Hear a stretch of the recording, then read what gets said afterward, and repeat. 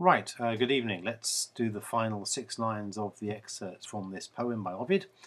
As you will remember, he's called out for the race to be restarted because the charioteer that his girl is supporting is losing, is being a bit hopeless. And what do you know? They do restart the race. So here we begin with the restart. So just to summarise what happens here, I'll just point roughly at what's going on, then go through it in more detail. And now the race is restarted, the gates are opened again, and all the horses and chariots charge out. Okay, that's the first 2 lines. And now he's shouting again instructions to the favoured charioteer. He's telling him to win and to push into the open space. And here in line 30, he really hopes that his and his mistress's wishes are fulfilled. That's a bit of a sly joke for later, because you think at that point that his wishes and the girl's wishes are the same thing, but in fact they're not, as you may have suspected and as we'll come on to see. So in line 31, he says, "Whoopee, my girl's wishes have come true, but mine haven't yet." Right? And then he confirms that by saying, he, that's the charioteer, holds the palm, he's got the winning prize, but my winning prize has still got to be sought. And that's obviously to get the girl. And as we saw in the overall thing at the very end of the poem, Ovid or somebody or the narrator says she smiled with her eyes, and basically they agreed to go off and him to get his prize in some other fashion somewhere else. Or so he's fantasizing, we're not sure. But anyway, that's where we are. Let's go through it in detail. So, and now, yamque, that's easy. And now, lie open, and the subject of that is the postes, the gates.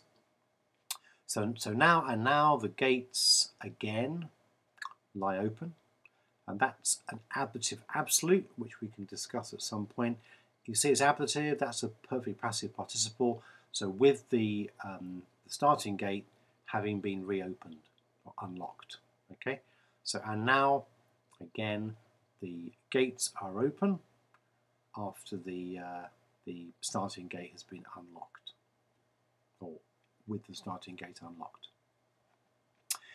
And the discolor agmen, the multicoloured, differently coloured crowd, it says here, sort of column of chariots, flies out right at the start of the sentence, very emphatic, or start of the line, flies out, admissis equis, another phrase in the ablative with a noun and a perfect passive participle, with the horses released.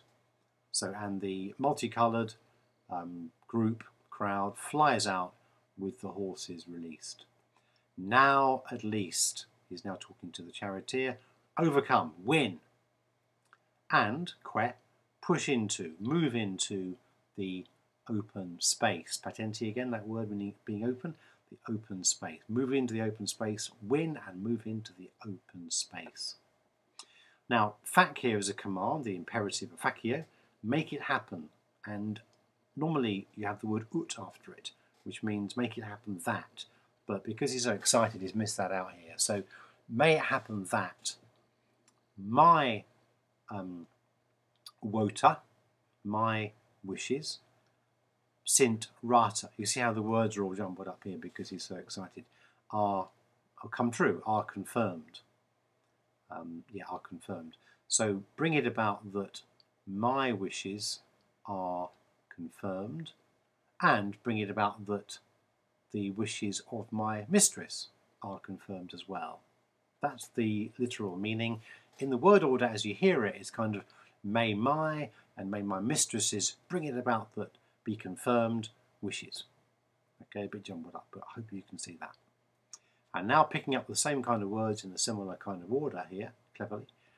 Sunt, so sint, which is a kind of may happen, a kind of subjunctively idealized wish form, becomes the straightforward indicative are. Okay, so my mistress's wishes are confirmed, i.e. the charioteers won the race. My wishes, mea vota, supersunt, are left over, are still there. Okay, are still alive, it says down here. He, that's the charioteer, holds the palm of victory, the prize.